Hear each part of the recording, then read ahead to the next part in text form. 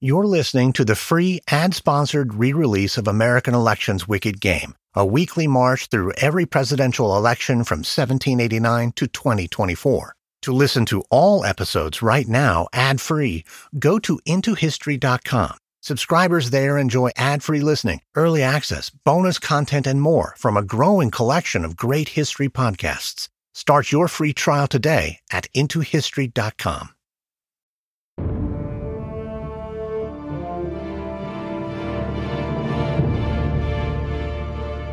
The first presidential election in United States history wasn't really an election at all, at least not in the modern sense. There were no political parties, no nationwide popular vote, no stump speeches, town halls, or fiery debates. The system of electing a president today, with primaries, then general elections, and a rubber stamp by the Electoral College, was radically different in 1789.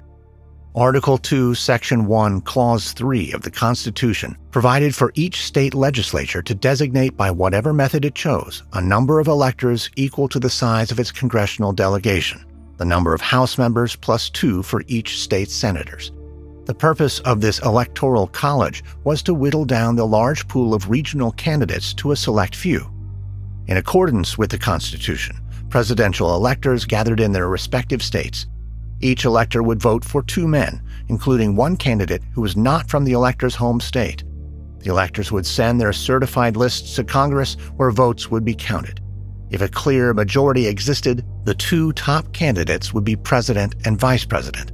If not, the decision would be left to Congress to choose a president from the top 5 candidates. Electors were not required to vote in any certain way, and there were no guidelines or rules related to running mates or political parties. Each individual elector was free to vote using their independent judgment. But in the first election of 1789, for most Americans, the matter was not subject to debate. There was only one choice for president, General George Washington. Washington was and is among the most famous men in American political history. There are dozens of cities, highways, estates, parks, and colleges named in his honor. Among them is the Washington Monument on the National Mall in Washington, D.C. On January 6, 2021, thousands of supporters of Donald Trump gathered less than a mile from this monument to hear the president repeat his unfounded claim that he won the 2020 election. But this year, using the pretext of the China virus and the scam of mail-in ballots, Democrats attempted the most brazen and outrageous election theft, and there's never been anything like this. It's a pure theft in American history. Everybody knows it.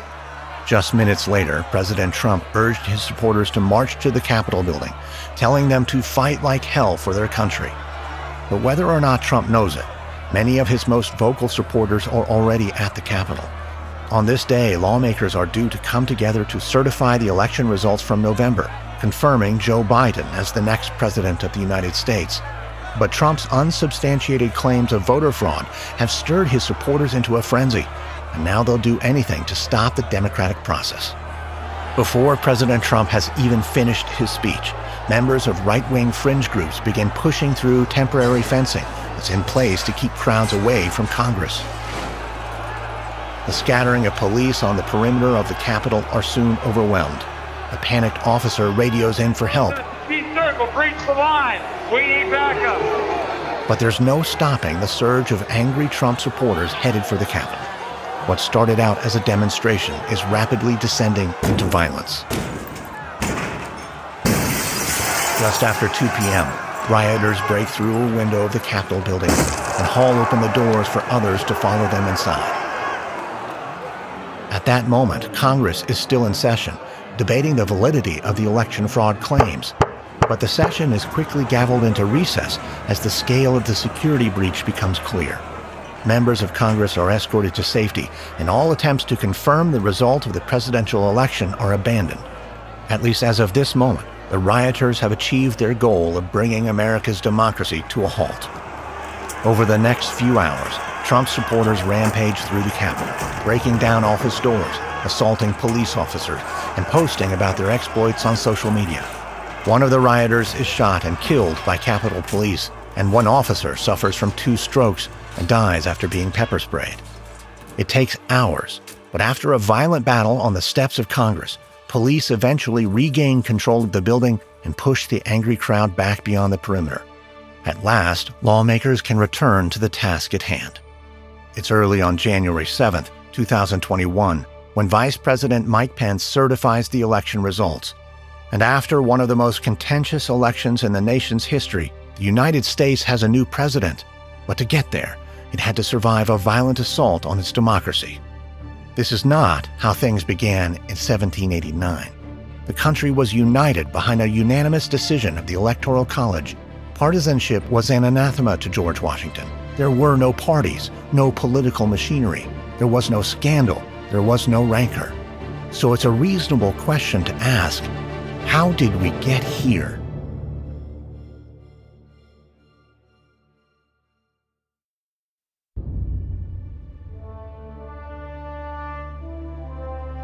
From Airship, I'm Lindsey Graham, and this is American Elections Wicked Game.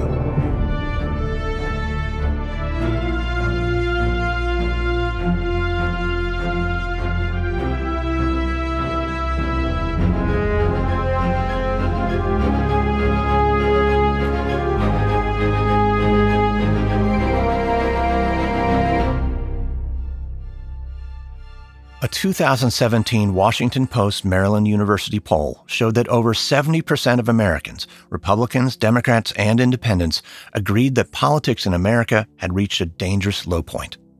The tone of the 2016 presidential campaign was enough to make many Americans long for the good old days, the days when politicians put country over party, when the country's leaders respected one another in spite of their differences.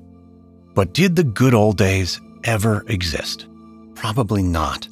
George Washington reviled partisanship, warning that political parties would lead to a spirit of revenge in American politics. Alexander Hamilton agreed, calling political parties a fatal disease. John Adams, writing to his wife about an upcoming presidential contest, once said, "The electioneering campaign is opened already. I am determined to be a silent spectator of the silly and wicked game." In this series, we're going back to the very beginning to move forward chronologically in time to track how we got from there to here. From the first presidential election in 1789 to the upcoming election of 2020, this show will explore the elections that shaped the history of this country, the wars waged on the campaign trail, and the stories of the many who sought the highest office in American government and the most powerful political post in modern history. This is Episode 1, 1789. The Alpha and the Omega.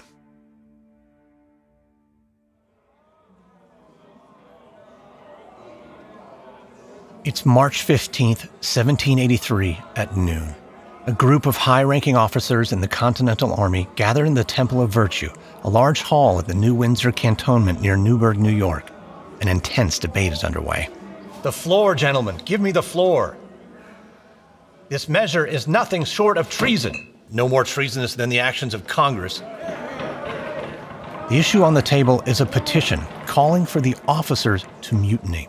The officers want long overdue back pay for them and their men, plus money for the Army's pension fund. If Congress refuses to pay, the petition calls for the Continental Army to march into unsettled territory and leave the American people to fend for themselves against the British. "Tell me, gentlemen, if the British surrender, what will you do then?" "We'll march on Congress and hold them in gunpoint till they pay." "I say we put it to a vote." Just then, a door in the back of the hall swings open. When the men see General George Washington standing in the doorway, a hush falls. The officers stand and salute their general. "At ease." He is a giant of a man, standing 6 feet tall and weighing well over 200 pounds. As Washington walks slowly to the front of the room, no one says a word. He steps before the men, produces a stack of papers from his coat pocket, and begins reading. "Gentlemen, by anonymous summons, an attempt has been made to convene you together. How inconsistent with the rules of propriety, how unmilitary, and how subversive of all order and discipline." Washington reads his speech word for word, all 9 pages of it. He implores the officers to hold the line, to trust in Congress, to give their country more time. He swears he will do everything in his power to encourage the government to do the right thing and give them the money they've rightfully earned. Then he takes something else out of his pocket, a letter from a member of the Continental Congress. Washington pauses for a moment. He squints at the paper, the words too small for him to make out. So he reaches into his coat pocket and produces a pair of spectacles. Gentlemen, you will permit me to put on my spectacles, for I've grown not only gray, but almost blind in the service of my country. When Washington finishes, the officers are visibly moved, some even to tears, but all to action. Within minutes, the officers do hold a vote, but not on the mutiny petition. Instead, roused by the words of this inimitable hero, the officers vote unanimously to stand with Congress, the government, and the American people. As he had done so many times before, General Washington saved the country, this time from mutiny. But for the nascent government of America, the internal strife is far from over. And for George Washington, even as the bloody war winds to an end, his days of service to his country are just beginning.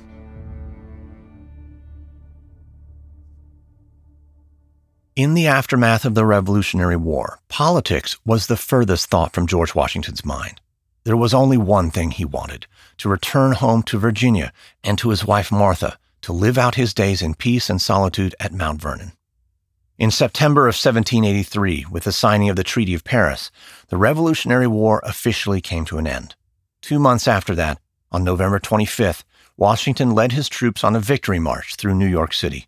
He chose November 25th, or Evacuation Day as it would come to be known, for a specific reason.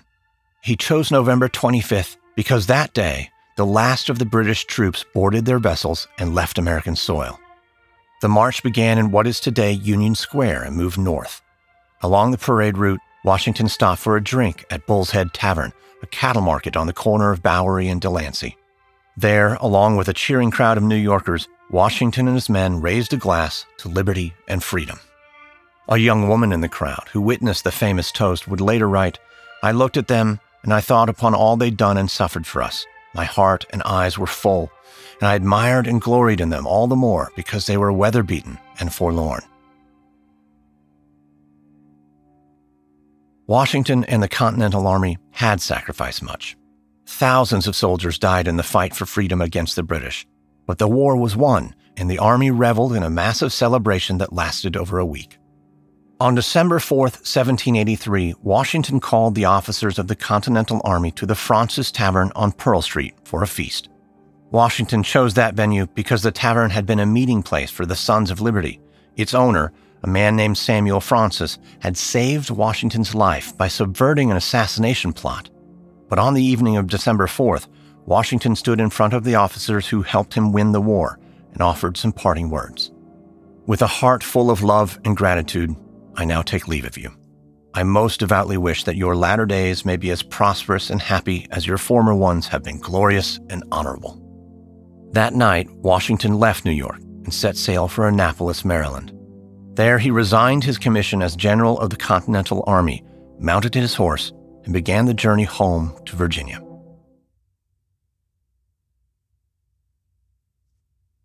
Washington arrived at Mount Vernon on Christmas Eve 1783, his first Christmas at home in nearly a decade. The holiday celebration lasted for nearly 2 weeks. In addition to the bottomless jugs of whiskey and endless pounds of bacon, Martha no doubt prepared her famous Great Cake, complete with 40 eggs, 4 pounds of butter, 4 pounds of sugar, and 4 pounds of fruit mixed with mace, nutmeg, wine, and brandy, and baked for 5.5 hours. After a decade of bloodshed, it was a merry affair. Washington ate and drank, surrounded by friends and family and his loving wife. Martha would write that she hoped, from this moment, we should have been left to grow old in solitude and tranquility together. Later that month, Washington wrote, "I feel myself eased of a load of public care. I hope to spend the remainder of my days in cultivating the affections of good men and in the practice of the domestic virtues." Washington enjoyed the domestic life. He liked dancing, hunting, and fishing, even attending the occasional play. But at his core, Washington was still a military man, and he stuck to a rigid schedule. Up every day at 4 a.m., breakfast at 7, dinner at 4. After tending to his affairs, he would take a daily horseback ride around his plantation. More than anything else, Washington loved farming.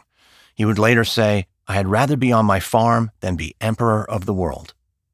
Not long after he returned home, Washington wrote to the revolutionary hero, the Marquis de Lafayette, I am become a private citizen on the banks of the Potomac, and under the shadow of my own vine and my own fig tree, free from the bustle of a camp and the busy scenes of public life, I am solacing myself with those tranquil enjoyments. But Washington's retirement would be short-lived. If his body was focused on the affairs of Mount Vernon, his mind began to drift to the affairs of state. The post-Revolutionary War government, defined by the Articles of Confederation, was hanging on by a thread. Under the Articles, America was less a country and more a loose league of independent nations, the 13 states. The U.S. didn't have a uniform currency. It didn't have a military force or the power to regulate trade or collect taxes. And on these and all other issues, the 13 states agreed on virtually nothing. In January of 1784, Washington wrote to a colleague, "The disinclination of the individual states to yield competent powers to Congress for the federal government will, if there is not a change to this system, be our downfall as a nation." He went on to write, "Like a young heir come into a large inheritance, we shall wanton and run riot until we have brought our reputation to the brink of ruin." For years, Washington grappled with the push and pull of his desire for a peaceful retirement and his growing concern for the viability of the country.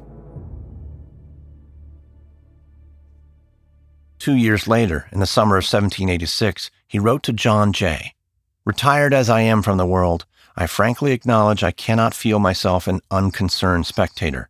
Yet having happily assisted in bringing the ship into port and having been fairly discharged, it is not my business to embark again on a sea of troubles."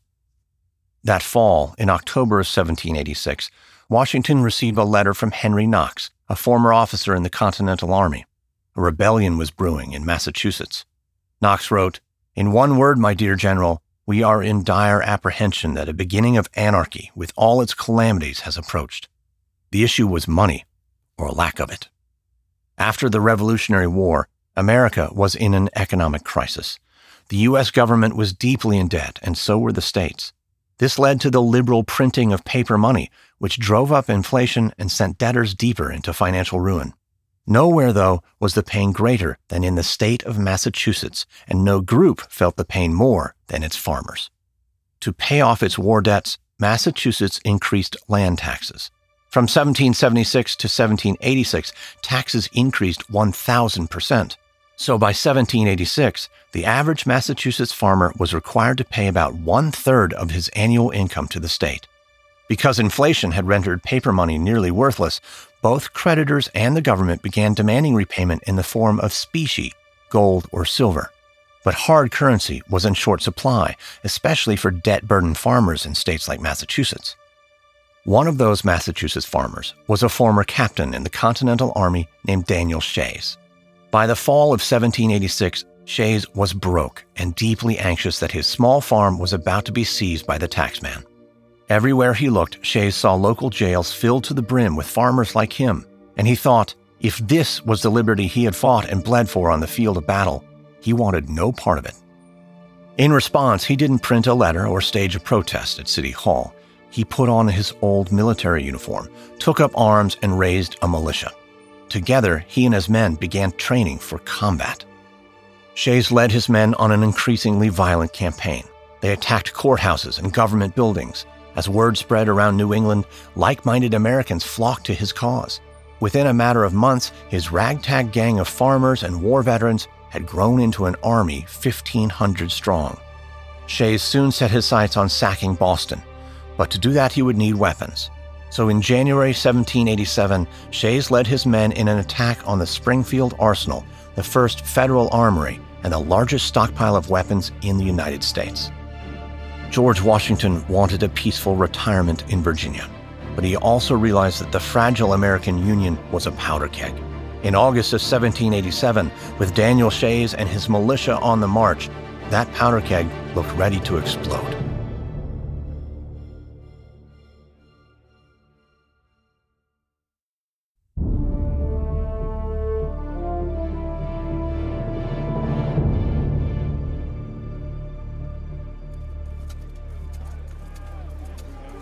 It's January 1787, on a frigidly cold afternoon in Springfield, Massachusetts.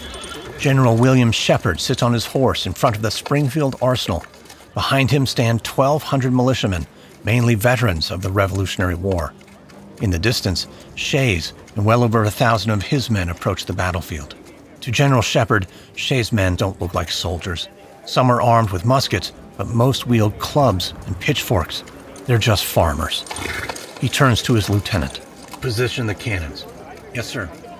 From the rear of Shepherd's line, the gun crew hauls a mass of cannons from the Springfield arsenal and places them at the front of the line, directly in the center of Shepherd's ranks.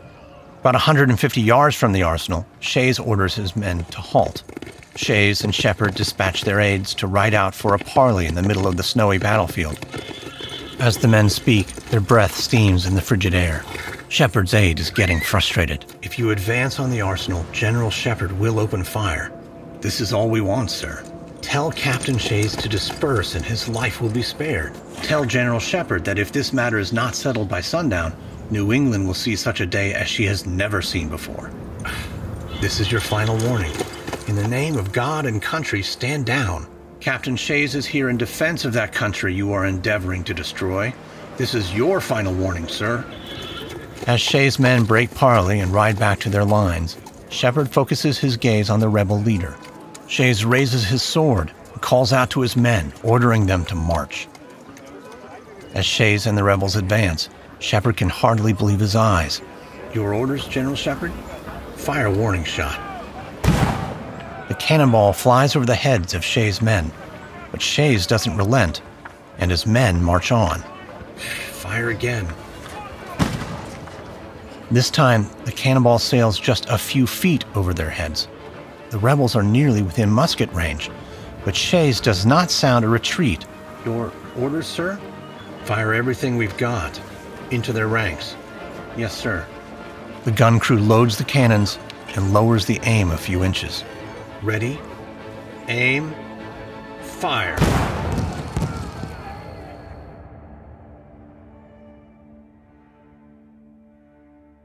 When the smoke cleared, Shays and his men were in full retreat.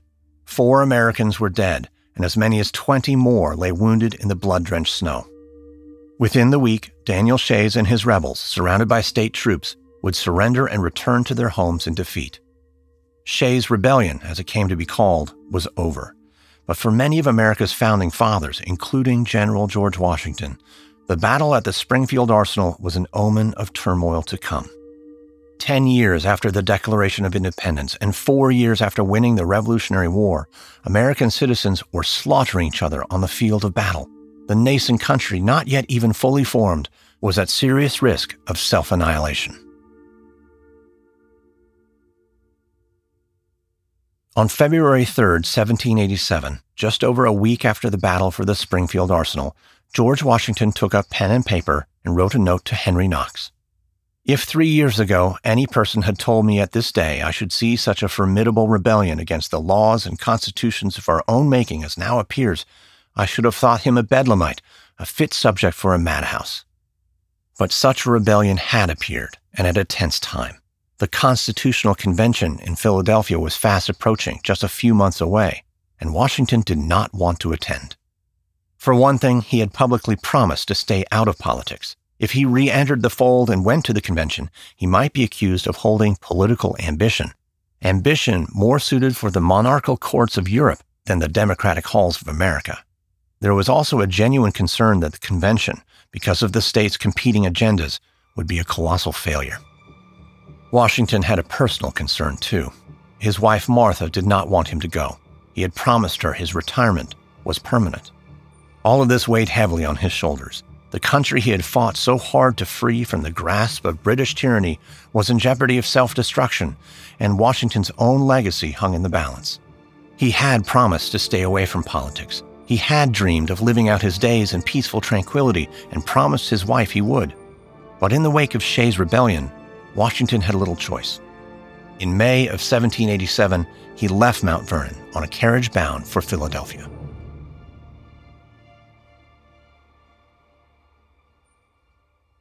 After the war, Washington's first election was not for the President of the United States. It was for President of the Constitutional Convention.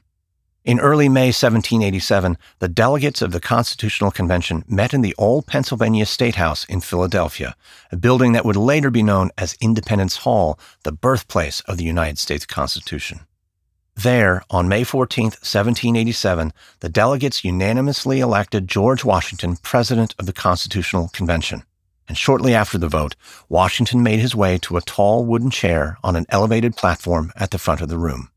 He demanded secrecy in the proceedings, ordering the windows and doors shut, a decision that worsened the already blistering summer heat. But inside that room, things got hotter. The unanimous election of George Washington as president of the convention was one of the few subjects on which the delegates would agree. At the outset of the convention, Washington was hopeful, writing, "The sentiments of the different members seem to accord more than I expected they would, as far as we have yet gone." Because most delegates supported the basic premise of the new government. 3 branches of government, a system of checks and balances, but the devil was in the details, and sharp clashes quickly emerged. Issues such as slavery, representation, and the disparate needs of the small and large states threatened the convention's success. It wouldn't be long before Washington's optimism gave way to dread. In early July, Washington wrote to Alexander Hamilton, "I almost despair of seeing a favorable issue to the convention, and do therefore repent having any agency in the business." A frustrated Washington lambasted the narrow-minded politicians who couldn't see beyond their local views and regional concerns. And no issue at the convention was more divisive than the question of the presidency.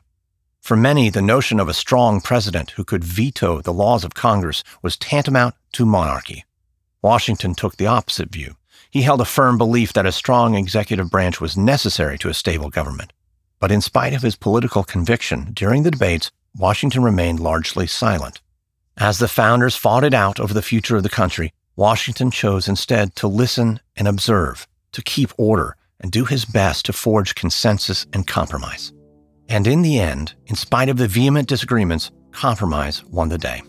On September 17, 1787, after months of heated debate, the Constitution was born, an independent judiciary, a legislature with 2 houses that balanced the needs of the large and small states, and a strong presidency. The issue of slavery was shelved in order to secure support from the southern states. The 3/5 compromise, which allows slave states to count 3/5 of their slave population, helped achieve representational balance between North and South. The new Constitution was imperfect, but it passed with 39 votes of the 42 delegates present from the 12 participating states. Rhode Island had refused to participate. Washington called the outcome of the convention a miracle.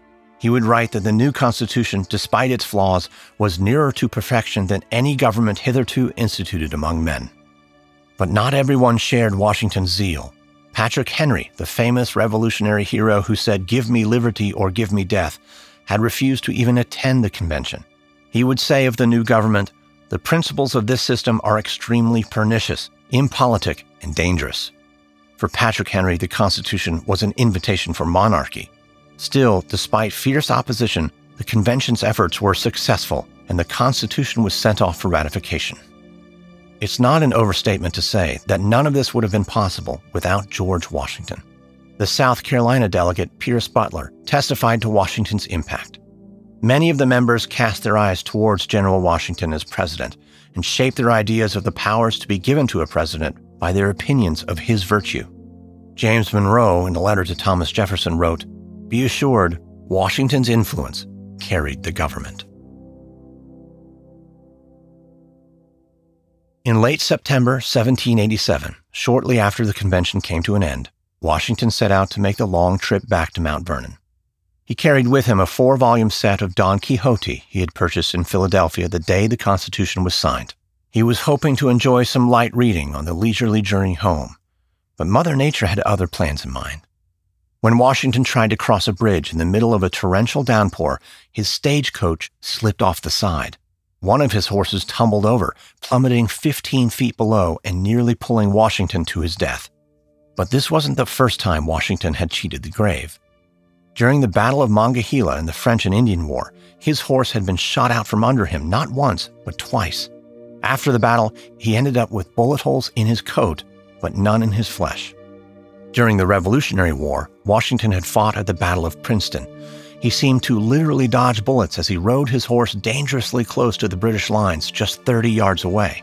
And during his lifetime, he contracted diseases from tuberculosis to dysentery, and each time he lived to tell the tale, a nearly unheard-of feat at the time. Washington was lucky, and so was the nation.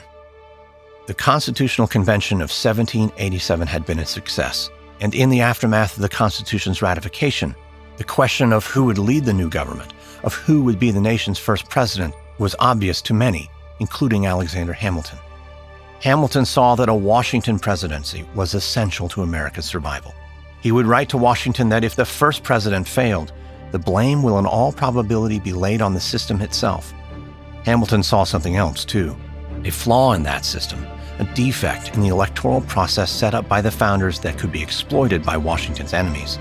In the election of 1789, Hamilton would put a scheme in motion to overcome that flaw, rally support, and sway the election in Washington's favor.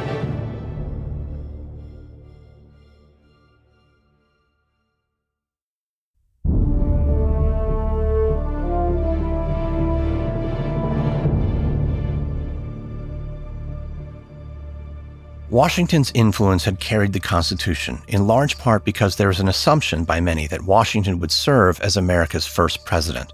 But Washington didn't want the job. The task of convincing him to take up the mantle of the presidency would fall to his right-hand man, Alexander Hamilton. In August of 1788, Hamilton sent Washington a 2-volume copy of the Federalist Papers, a collection of 85 essays written by Hamilton, with help from James Madison and John Jay. With the papers, Hamilton sent a letter. "You will permit me to say that it is indispensable you should lend yourself to its first operations.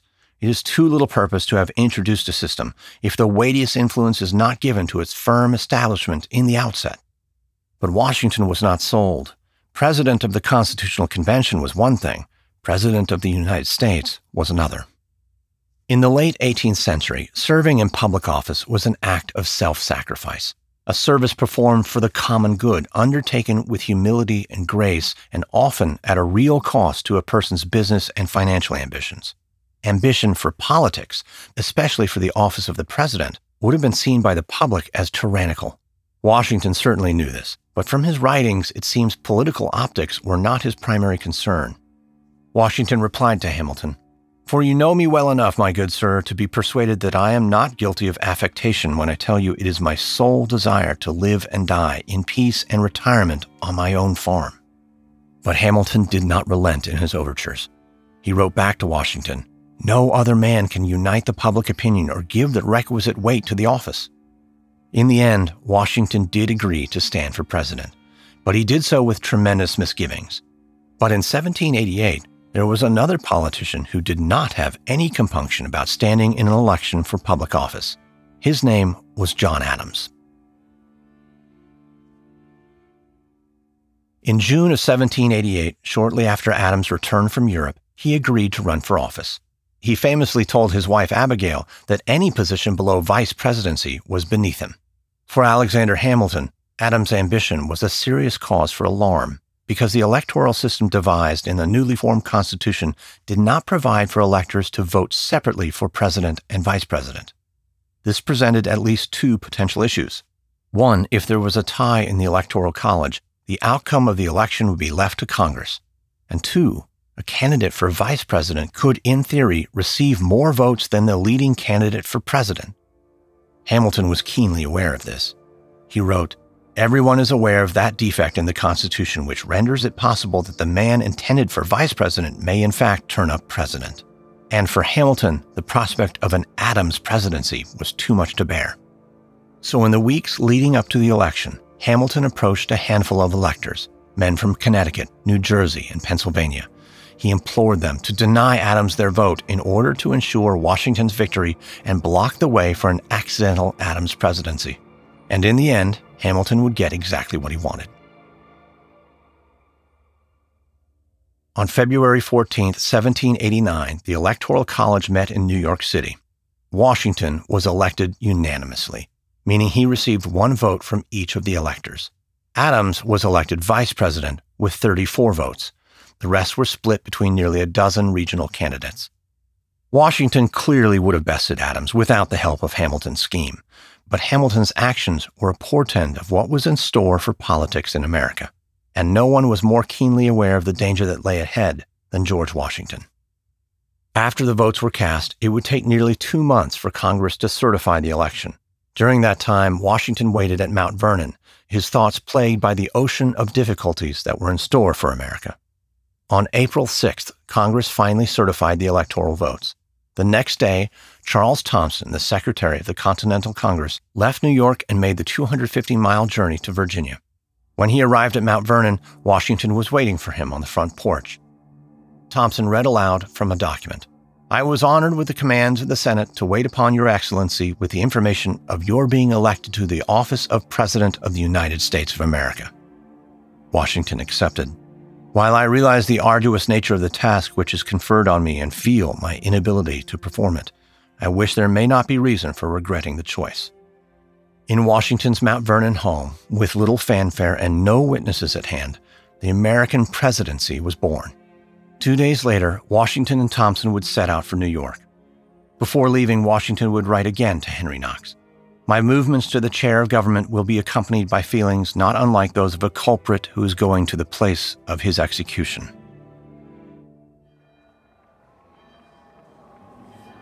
It's April 30th, 1789, in Federal Hall on the corner of Nassau and Wall Street in Manhattan. Inside the packed congressional hall, the cheers of the crowd outside can be heard through the chamber walls. But the congressmen don't make a sound. They stand in reverent silence as George Washington takes his place at the front of the chamber. He looks the part of a confident leader, wearing a refined suit with powdered hair and a dress sword in a silver scabbard. But his shaky hands, haggard face, and careworn eyes tell a different story.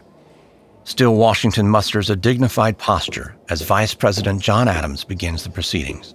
"Sir, the Senate and House of Representatives are ready to attend you to take the oath required by the Constitution."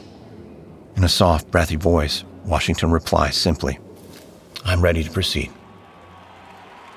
Moments later, Washington steps out onto a balcony overlooking the crowd of thousands below. As he appears on the portico, the crowd roars with delight. New York Chancellor Robert R. Livingston steps forward and presents a thick leather-bound Bible. As Washington places his hand on the book, a hush falls over the crowd. Livingston administers the oath. "Repeat after me. I, George Washington, do solemnly swear. I, George Washington, do solemnly swear." As Washington recites the words, his hand trembles. His thin, reedy voice shakes. Washington clearly feels the power of the moment and the heaviness of the words he's speaking. "That I will faithfully execute the office of the President of the United States, and will to the best of my ability preserve, protect, and defend the Constitution of the United States." As Washington removes his hand from the Bible, the crowd is silent, unsure of how to react. No one in the crowd knows the words of the newly established constitutional oath. Even those who do know it can't hear Washington's voice from the balcony. Livingston comes to the rescue and breaks the silence. He steps forward and calls out, "It is done! Long live George Washington, President of the United States!" It's hard to know if Washington heard anything on that balcony beyond the deafening roar of the crowd. If Washington did decipher the shouts from below, there was one chant in particular that certainly would have given him pause and added to his anxiety. "Long live the King." Washington did not want to be a king, and he never wanted to be president. But the loyal servant chose to forego personal desire and serve the country he loved. When Washington was elected, there were no protocols for the presidency, short of the few rules outlined in the Constitution. Washington understood that his every action would set precedent. And one of his first actions was appointing America's first cabinet, men with diverse political views. The cabinet wasn't even called a cabinet until years later, and it wasn't something provided for by the Constitution either. Washington's decision was meant to be an act of good faith, a gesture of unity, but the result was something altogether different. Even in the earliest days of Washington's first term, the country was bitterly divided. The contentious process of creating the Constitution had demonstrated that the country was fractured. North versus South, industry versus agriculture, big states versus small, the haves versus the have-nots. Out of this myriad of divisions, two political factions would emerge. Federalists, like Alexander Hamilton, supported a strong federal government. Anti-federalists, like Patrick Henry, favored the rights of the states. In Washington's cabinet, these two forces would collide. From day one, the founders' Garden of Hope began to weed. The seeds of partisanship had been planted at the Philadelphia Convention, and a two-party system had already begun to take root. During his first term, Washington would have to reap what political rivalry had sown.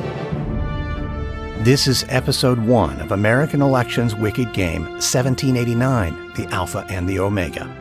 On the next episode, the election of 1792. As Washington grapples with the idea of a second term, Vice President John Adams gears up for a fight to keep the vice presidency. This episode contains reenactments and dramatized details, and while in most cases we can't know exactly what was said, all our dramatizations are based on historical research. American Election's Wicked Game is an Airship production. Hosted, edited, and executive produced by me, Lindsey Graham. Sound designed by Derek Behrens. Music by Lindsey Graham. Co-executive produced by Stephen Walters in association with Ritual Productions. Written and researched by Stephen Walters.